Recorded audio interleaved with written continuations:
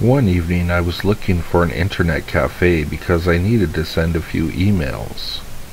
I spotted one in an old building. The sign said it was on the 6th floor. When I walked through the entrance, there was a dark hallway that led to a small elevator. I pressed the call button, and when the doors opened, I stepped inside. In a lot of Asian countries, many buildings do not have a 4th floor. The number 4 is considered bad luck because the word for 4 sounds almost the same as the word for death.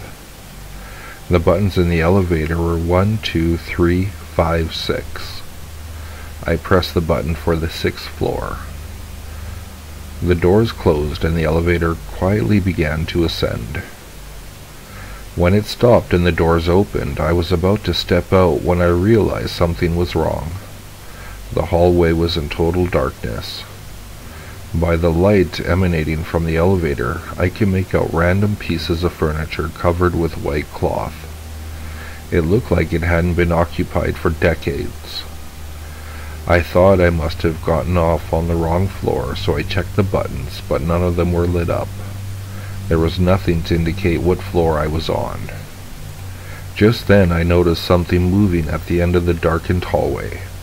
I couldn't quite make out what it was, but it looked like a person dressed in some type of gown. The figure was moving slowly down the hallway towards the elevator. It creeped me out, and in a panic I started pressing the closed door button.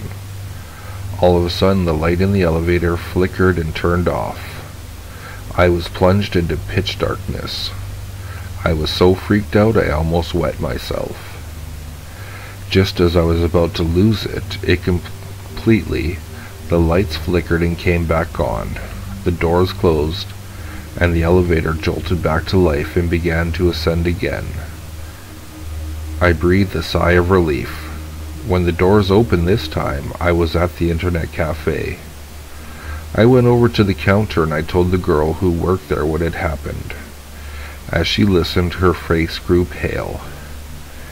She said that some of the customers and a few of her co-workers had experienced something similar. She never had experienced anything herself, but she told me about the story of the building. Apparently the 4th floor had been a hair salon at one time. It was a prospering business until one of the women who worked there killed herself in the salon.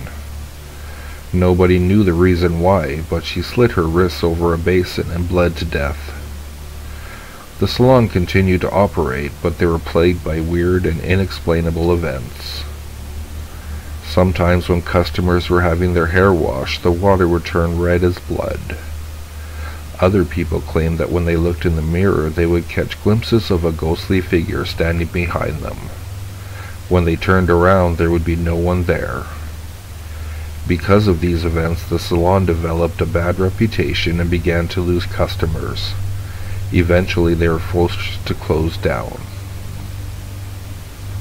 The building's owner tried to rent the 4th floor out to other businesses, but when they found out that someone had died there, nobody would take it. Finally, the owner reduced the price to nearly nothing, and it was rented by a businessman who planned on opening a stationery supply store. However, when they tried to do some renovations on the floor, there was a series of mysterious accidents. The workmen's tools would sometimes disappear, only to be found in strange places. A large mirror suddenly shattered when nobody was near it, and a workman had his hand crushed when the elevator doors closed on him unexpectedly. Eventually, the workmen were spooked and refused to continue, and the businessman pulled out and left. The building's owner gave up trying to rent the 4th floor and just shut it down. He had the buttons in the elevator replaced, and it was reprogrammed so that nobody could go to the 4th floor. At least that was what was supposed to happen. For some reason, when people took the elevator, it would sometimes stop on the 4th floor. And when the doors opened, some people would see a figure coming towards them in the darkness. About a month ago, my girlfriend and I got engaged. We moved into a new apartment and began living together. It was the first time either of us had shared an apartment, so it was a new experience for both of us. We were deeply in love.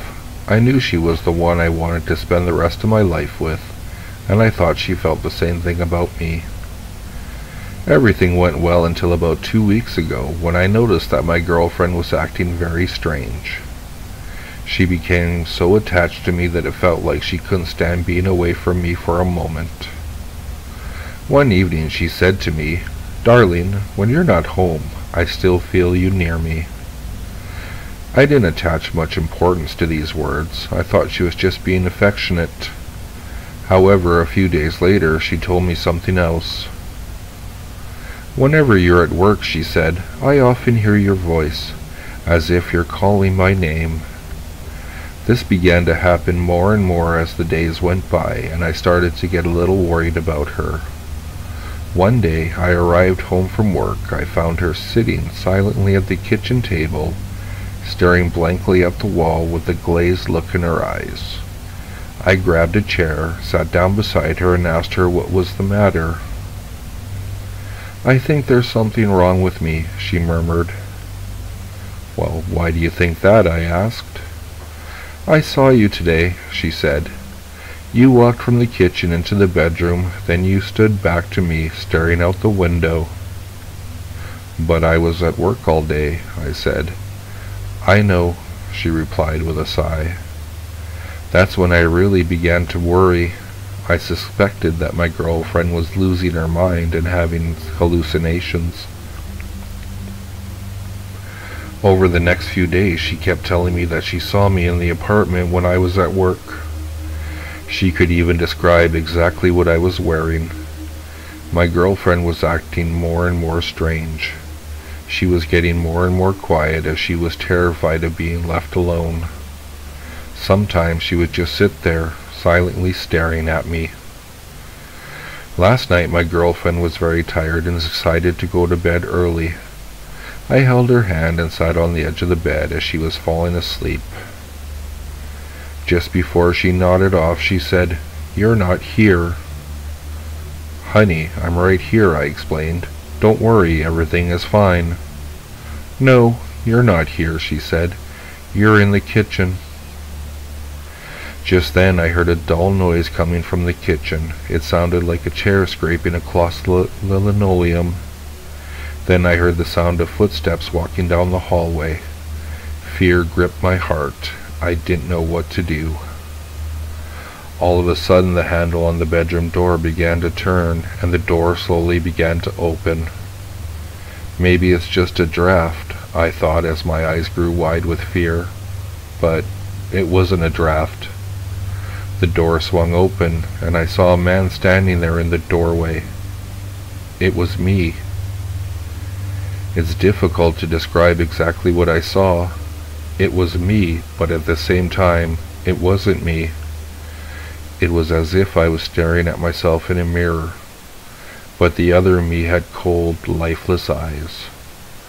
The other me looked at me for a moment, then turned and left, shutting the door behind him. It took me a moment to recover from the shock, and then I sprang off the bed and ran after him. The hallway was empty. I checked the kitchen, then the bathroom, but he was nowhere to be found. The other me simply vanished. It was terrifying. And then I stood in the hallway, trying to figure out what had just happened, trying to calm myself down and convince myself that it was just a hallucination. I heard a faint voice coming from the kitchen. It wasn't my voice. It was the voice of my girlfriend. "We are here to stay," she said. "Forever." I realized my girlfriend wasn't in the kitchen. She was lying in the bedroom, exactly where I just left her seconds before. I was so frightened I started trembling like a leaf. I ran into the bedroom, grabbed my girlfriend, and dragged her with me out the front door. We left the apartment that very moment and spent the night at my parents' house.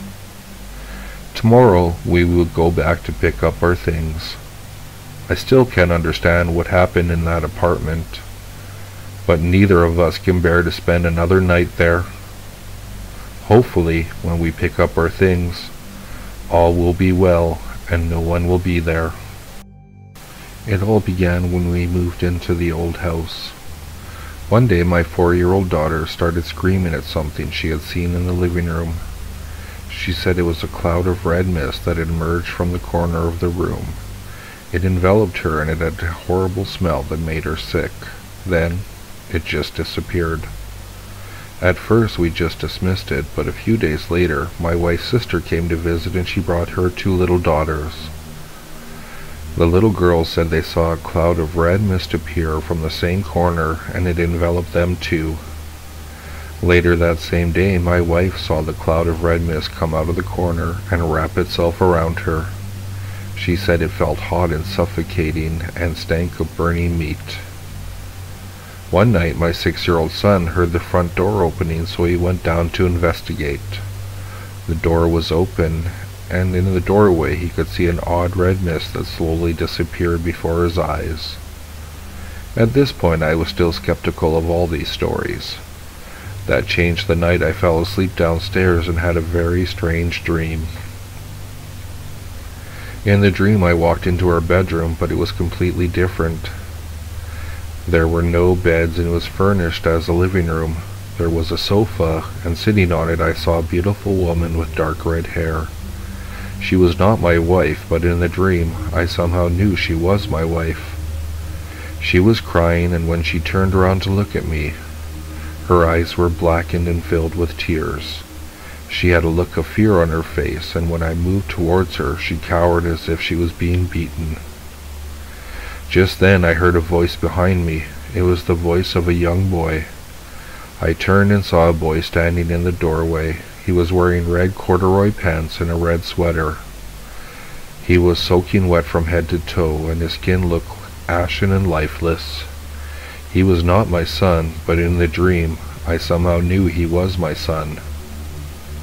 The boy looked up at me. "Dad," he said with a look of fear in his eyes. "Dad, help me." Suddenly I woke up and found myself sitting on the sofa downstairs. My wife was sitting beside me and she screamed at me. "What was that?" I realized there was sounds of a struggle going on upstairs. We could hear furniture being thrown at the sound, and the sound of breaking glass. I jumped off the sofa and ran upstairs, but when I got to the top of the stairs, everything went silent. There was nobody there, nothing out of place, no sign of anything wrong. All I saw was a strange red mist in the hallway. It had an iridescent glow and gradually dissipated until it disappeared. I returned downstairs to tell my wife what I had seen. We sat there in silence, unsure of what was happening, and waited for the dawn to come. That morning I was standing on my front porch, still trying to make sense of the dream that I had had. My son was playing in the garden, and all of a sudden I heard him call out. A chill ran down my spine as I heard him say, "Dad?" I turned and looked down the hill. My son said, "Dad, help me." I ran over to him and saw he was digging something out of the ground. It was a strip of red corduroy material. I went to help him, but when I pulled the material away, I saw a flash of white bone underneath. I grabbed my son and we ran into the house. We called the police, and when they came, they dug up the remains of a little boy. He had been buried in our garden. They said he was about 6 years old when he died. He was wearing red corduroy pants and a red pullover. The police are trying to locate the man who lived in the house before us. He was the father of the boy, and they believe he murdered his own son. But they haven't been able to find him. They also believe he murdered his wife, but they can't find her body. They do have old pictures of her. She was a beautiful woman with dark red hair. During the summer, my friend Steve went mountain climbing. He had lost his footing and fell off the steep cliff face. Luckily, he landed on a ledge and it saved his life. However, he was badly injured and had to be rescued. He hit his head in the fall, and when they brought him to the hospital, he was still unconscious. The doctors examined him and found a swelling in his brain. He had to have surgery immediately.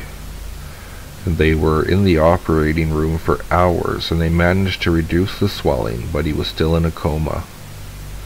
A few days later, he recovered and I went to visit him in the hospital. He told me that while he was unconscious, he had a very, very strange dream. In the dream, Steve found himself standing in a deserted train station. There was nobody else in sight. When the train pulled into the station, he got on board. There were no other passengers on the train. Steve was completely alone. After a long time, the train started slowing down and it pulled into another station. He looked out the window and saw the platform was deserted. Just then, he heard a low, crackling voice over the intercom. "Next stop. Final stop. Next stop. End of the line." Something about the announcement sent a chill down his spine. He jumped out of his seat and managed to get off the train just as the doors were closing. That was the moment when he awoke from the coma. The doctors told him he was lucky to survive. For a while he had been lingering between life and death, they said. While Steve told me about his dream, I could see he was becoming upset and his face was growing pale. I asked him why it troubled him so much, and he said, "What if I hadn't got off at that train station? What would have happened if I'd stayed on the train to the end of the line?" If you like what you heard, please like, subscribe, and share with your friends. If you'd like to, you can follow me at Twitter. The handle is @FuzzyPantaloons, and I'll see you all next time.